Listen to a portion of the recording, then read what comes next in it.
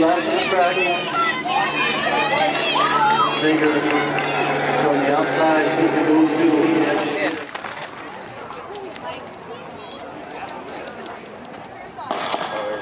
Away clean this time in the varsity boys 100. Lucan Lemons in the middle of the track. Let's watch Lucan 4 and Lemons inside. Good two-man battle there. The outside to 100 and 200. Running away to this one here. This green. Good battle from here. Kyle Kimble. On the day, going to be the winners unofficially in the point.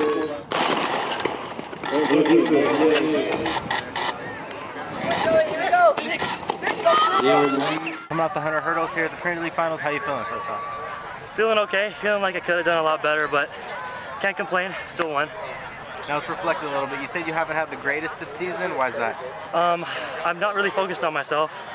I've been really focused on the people next to me when I really just need to dial in on my race. Heading into the postseason, you know, you have one of the best coaches in the hurdles. You know, what motivation is that giving you, and then what confidence is that giving you? Oh, I feel like I owe it to him. He comes out to practice every day, he doesn't get paid, and he helps me out, so I feel like I owe this to him. I gotta go pretty far with the coaching he's given me. What's he been telling you the last couple weeks? He's just been telling me to keep the blinders on and don't look to my left or right, just focus on my own race.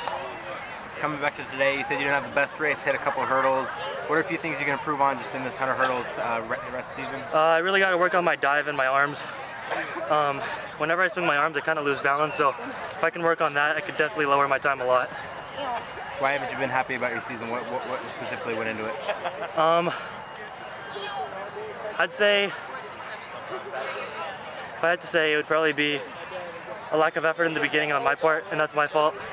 And now I'm just trying to realize that I need to pick it up a little bit, and it's finally happening. What are some things you've been doing in practice, maybe trying to pick that up a little bit? I've definitely been pushing it more in workouts, been pacing the team more, and giving it 100% every time.